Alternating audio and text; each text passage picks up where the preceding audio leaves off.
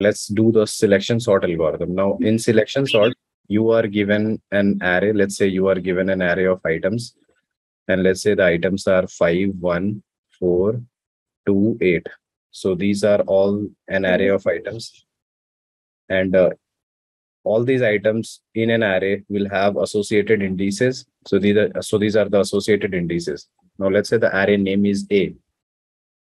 Now, if you want to get it sorted, I will always assume that I'm sorting it in ascending order.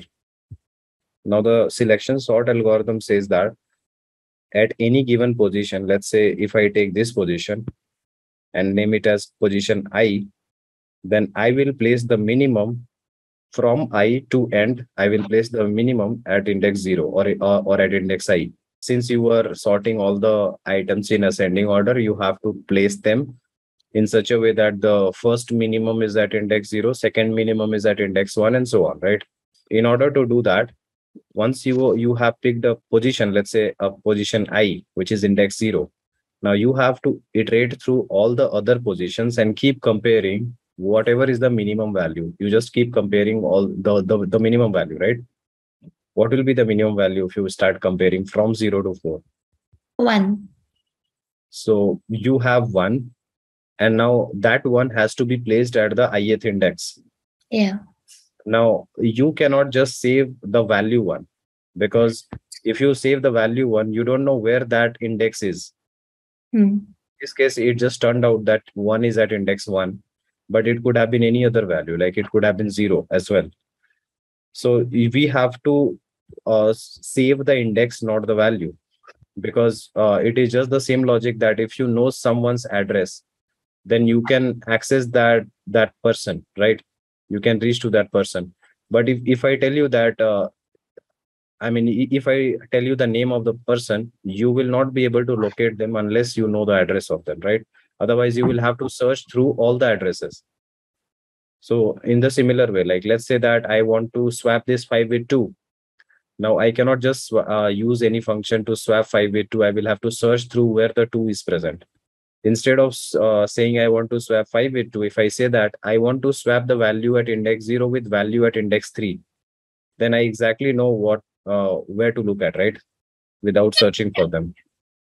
So using the same logic, we will be storing the address and not the actual value.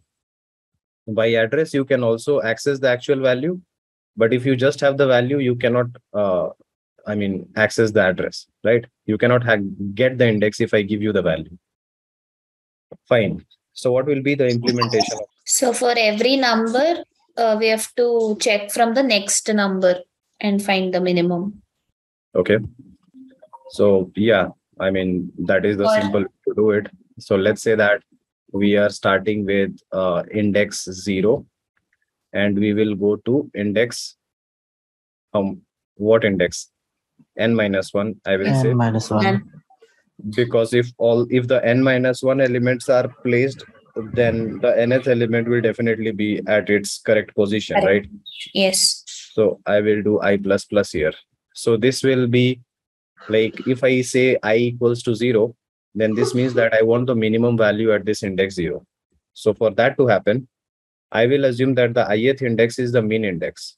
So min index equals I. Let's just assume that. Okay, and then I will search only to the right-hand side, not on the left-hand side. The left-hand side, I will assume that they are already sorted, so I won't look at them. So if I assume it in that way, then I will take another loop j, which will start from I+1, and j will go till n in steps of size 1, right? Yes. And then inside this loop, we have to compare if array at min index is greater than array at j. This means that the jth index is holding a smaller value, right? So in that case, we will update the min index. Min index equals to j. And when we come outside of this loop, then the min index will be holding whatever is the minimum value index. And so we can simply use the swap function. Whatever you have in your language, we can use that. We have to swap the value a at I with a at min index, right? And if initially A at I would have holded the smallest value, then these two indices will be same and the value will not be changed. We will just move ahead, right? So is this code clear? Like how it is written? And then so simply if it runs, then the min index value in the first go will be equals to 1. And I value is 0. So it will swap this 1 with 5, right? And now your I will become I plus plus, which is index 1. Now starting from index 1, it will search for the minimum element only to the right, not to the left, because that is already sorted. So now you will find that the min index is 3. So swap this 2 with 5 here. And then again, you will move on to the next element. And for this, you will only search on the right-hand side, not on the left-hand side, right?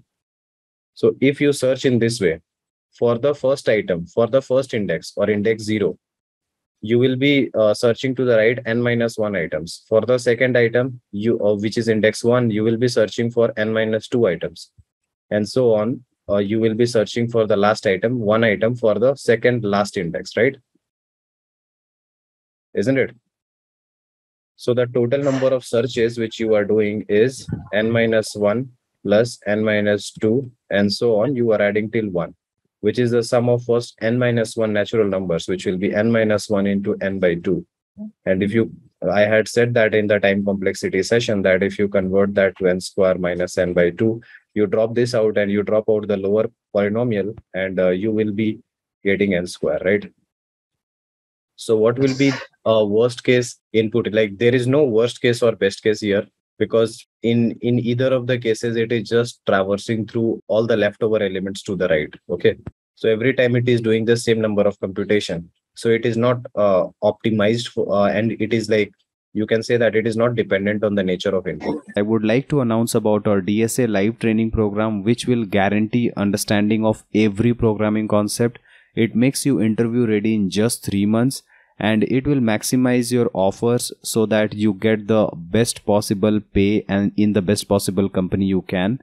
All the sessions will be live interactive sessions, so you will get the feel of a live class and you can ask all your doubts throughout the class.